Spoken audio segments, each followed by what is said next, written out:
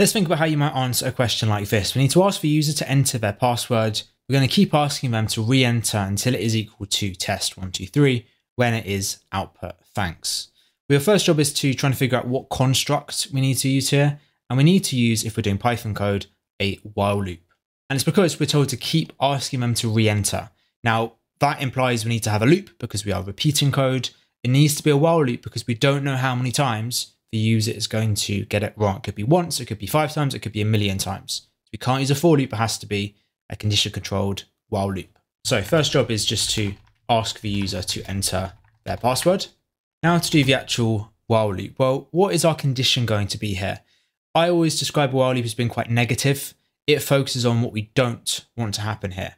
And in this case, we don't want the user to type in something different to test123.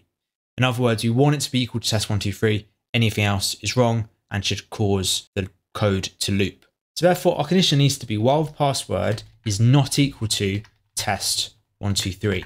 Under these circumstances, we want the code to loop and we want the user to be asked to re-enter. Now, a really common mistake is people doing something like this and putting a print inside the while loop and nothing else.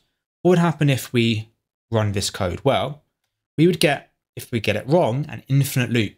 So if I type in hi as my password, that's wrong. And so the while loop runs and it runs infinitely, which is not good.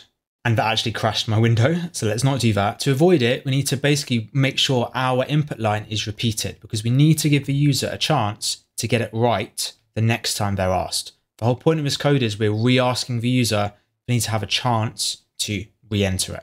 And the last job is to output thanks when this is done correctly. Well, the while loop is going to keep repeating until they eventually type in test123.